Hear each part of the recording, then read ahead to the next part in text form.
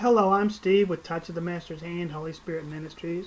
I wanted to talk to you about some last day end time visions that I've had. The Lord inspired me to write a book, so I'm going to dive right into it. But this one's about the heart, so it's about heart issues. So here we go. I saw a multitude of God's people in a field kneeling in prayer. Standing at the edge was Jesus. Suddenly some of the people began to rise up and walk towards Jesus. They all had on robes as white as snow.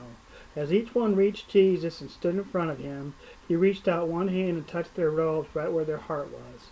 His hand touched their heart, and as he pulled it away, a crimson red stain appeared on their white robe. I saw a seal of crimson red form. It was a king's seal. Jesus spoke and said, I am writing the word of God on and in your hearts and putting my seal on it, so my people will know you have my power, authority, and dominion to possess the land. As they left the side of Jesus, a crimson red path appeared running out as far as you could see. They began walking out onto it and proceeded to cover the earth. Here's some scriptures to go with it. Psalms 51 and 10, of course. Proverbs 21 and 1, 29 and 2, Matthew 7 and 29. Look at some of my other videos. Look at the one about the election vision. Jesus is at the center. Please watch some of them, and if you're a subscriber, all you got to do is email me, or anybody can just email me at steveyoungstrom@yahoo.com. Send you a free copy of the book. It's Awesome Visions. There's 169 pages. Last Day End Time Visions. Some are about blood, oil, fire, and water. Just really awesome visions. It's not me. It's not the book. It's the content of the book. You really need to get it, and it's free. So, what have you got to lose? So anyhow, look around you, look at the news, look at the situation in America.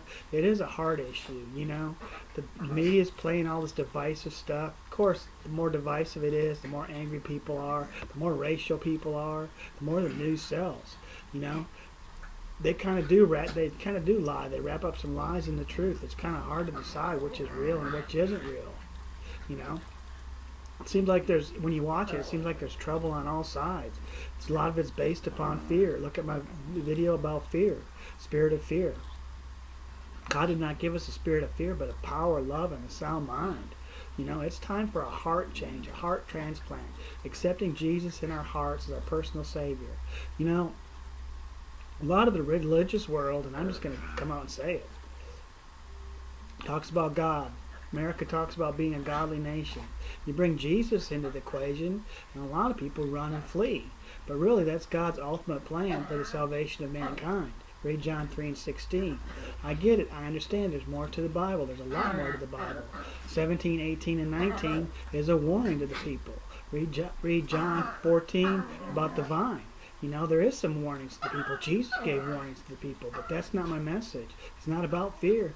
It's not about doom and gloom. It's not about winning people out of just fear. It's about winning people out of love, a heart change. When your heart's changed, you'll want to do what's right. 90% of what I do is probably right and righteous and holy and acceptable to the Lord, because I really, really try. If I know that there's some sin in my life, I put it before the Lord. I get rid of it as soon as I find out about it. But I still need some deliverance. I need deliverance from tailgaters. I hate tailgaters. Up till about a year ago, I used to give them the finger, flip them off. How Christian is that? How much like Jesus is that? Now I just honk at them, and I'm still a little angry, so I still need deliverance. Sometimes I pray for them. I'm getting better at it, but I'm not perfect either. So what these visions that I'm having are about a last day end time move of God. We're in a grace dispensation. Watch some of my other videos that talks all about that.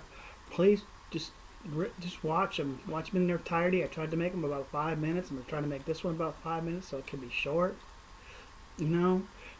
We are in a grace dispensation, and Jesus planned it that way. God planned it that way for a last day end time move of Him. You don't believe it? Watch the video about economic collapse. All of this doom and gloom stuff is already taking place. This country's already collapsed. It's broke. $20 trillion in debt, going deeper into debt. But that's not my message. That's not fear. It's a heart change. Our politicians need a heart change. America needs a heart change. John Kelly needs a heart change, or he wouldn't have made the comments he made. There's nothing honorable about the Civil War from the Confederate side.